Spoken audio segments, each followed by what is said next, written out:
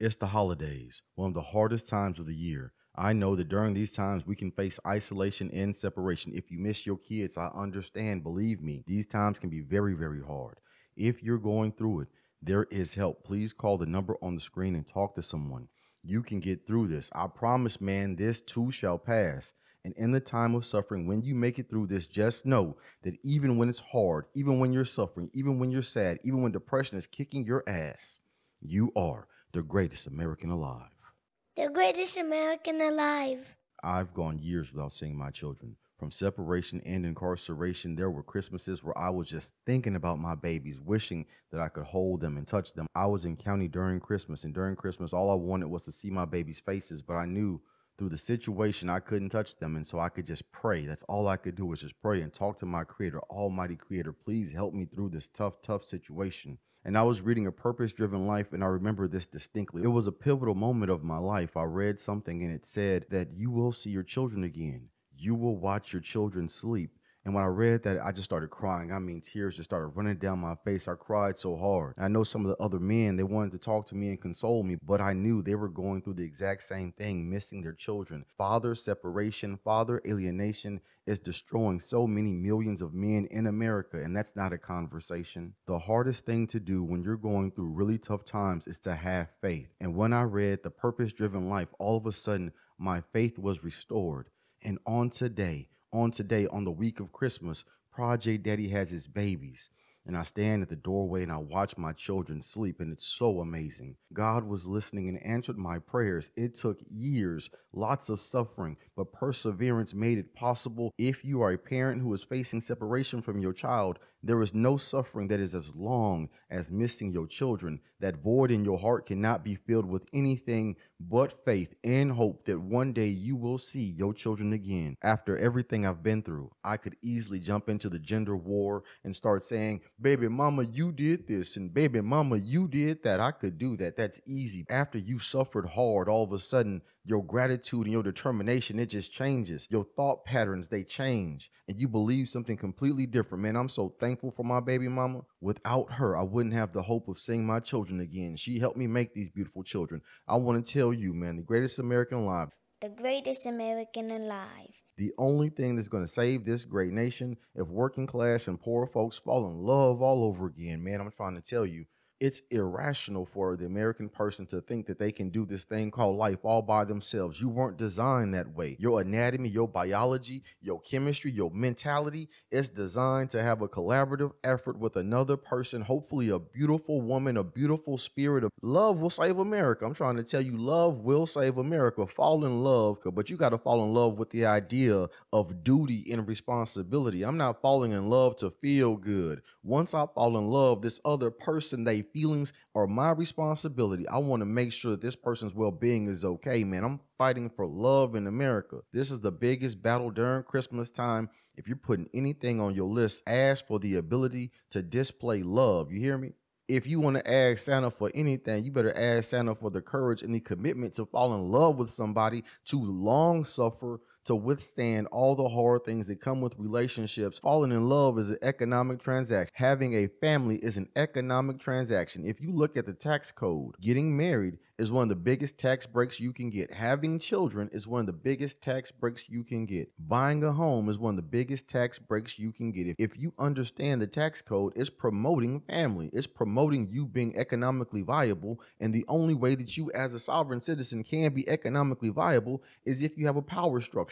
What's your power structure? Here's a gift from Project Daddy. Having a family in America is an economic power system. If you have a child and you do not have a family, if you do not stay in the same home, then you are robbing Peter to pay Paul. You're supposed to be putting all your energy into this child, but instead of putting all of your energy and effort into building this wonderful child and giving them a Merry Christmas, buying them all the wonderful gifts that any child, their whole heart could ever imagine, instead of doing these things, we're robbing our children of the most fantastic experience because we want to be selfish and we don't want to have duty and responsibility to be committed to the thing that we created. How dare we? How dare we hold children accountable for our decisions? Abuse is a buzzword in America, But when we talk about abuse, we only want to talk about physical abuse. We don't want to talk about mental abuse. We won't talk about no emotional abuse. We will not talk about emotional or mental trauma in America. When you take a child away from their father, when you separate a child from the other biological parent, man, you're creating trauma. You're not giving that child no Christmas gifts.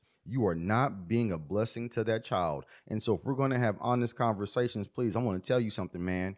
If you're in a relationship and you fall out of love, whatever that might mean, if you get your feelings hurt, I want to tell you, man, with all due respect, trigger warning. If you scared, go to church. But man, fuck your feelings. Your feelings do not matter. Your feelings do not matter when it comes to raising your children. We have to fight back against the ideology that tells us that independence is the way to go. Man, that is not the way to go. I'm trying to tell you. The moment you start talking to Project Daddy about your feelings, I'm going to start talking to you about the tax code. The moment you start talking to me about how someone hurt your feelings or they cheated on you or whatever the infidelity was, however your feelings were hurt, I want to tell you it's time to put your big boy drawers on, your big girl panties on, and fight for right. You hear me?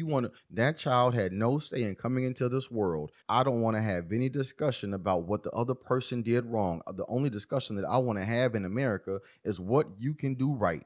Right now, Project Daddy is in a co-parenting relationship, and I promise I'm doing the best that I can, but economically, I'm not providing for my children the way that they deserve. It's impossible. I cannot take care of my ex-wife and myself simultaneously. That is a financial impossibility. Unless tomorrow I hit the lotto, or unless today you start sharing my videos and telling people to watch Project Daddy, and then look down there at the bottom and hit that $ PJDDY to make sure that I can continue to fight for freedom. If you're not going to support the fight for freedom, then listen here.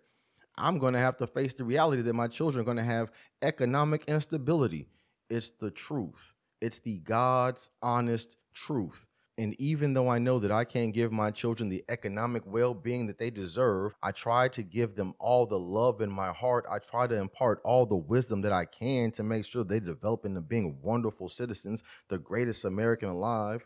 The greatest American alive. I want to make sure they don't walk in their daddy's footsteps and then find themselves in incarceration in this nation. If you look like me, it's 1 in 3. And if you look like other folks, men in America, it's 1 in 7. The mass incarceration system is destroying America. But if you have a man who is incarcerated, you got to stand by that person.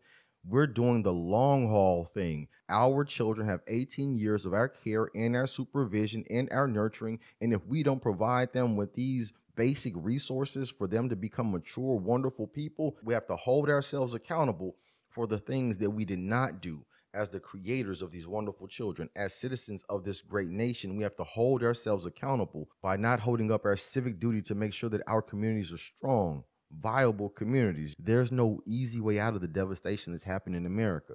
The only way that we can get out of this thing is through a collaborative effort. Number one is the family. If you have a child with a person, you better find a way to love that individual. You better go out of your way to get all the skills that are needed to have a healthy co-parenting relationship. Project Daddy believes in the process, one step at a time. So you better get all the resources possible to have a healthy co-parenting relationship. If you can display love and respect and discipline in this co-parenting relationship, maybe there's hope of restoring the family, but it takes diligence. Project Daddy believes in the process. And so we have to keep going, long suffering. This thing will get hard. It will be difficult, but we have to be committed to doing good, man. It's Christmas time. And I want to bring wonderful cheer to my babies, but it's hard to bring wonderful cheer when they're trying to celebrate with their daddy.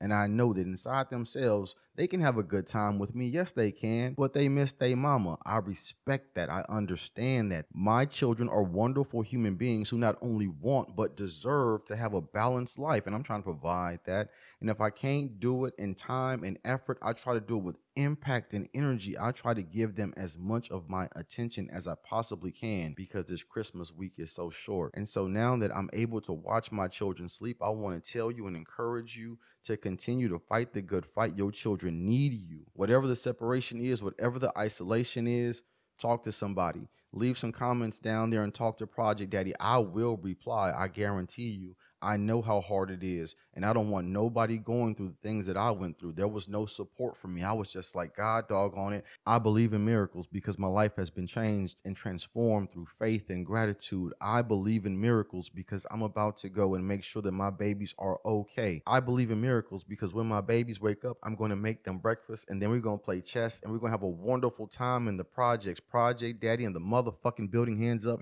to the goddamn ceiling. The greatest American alive. You are the greatest American alive. The greatest American alive. The greatest American alive. The greatest American alive. The greatest American alive.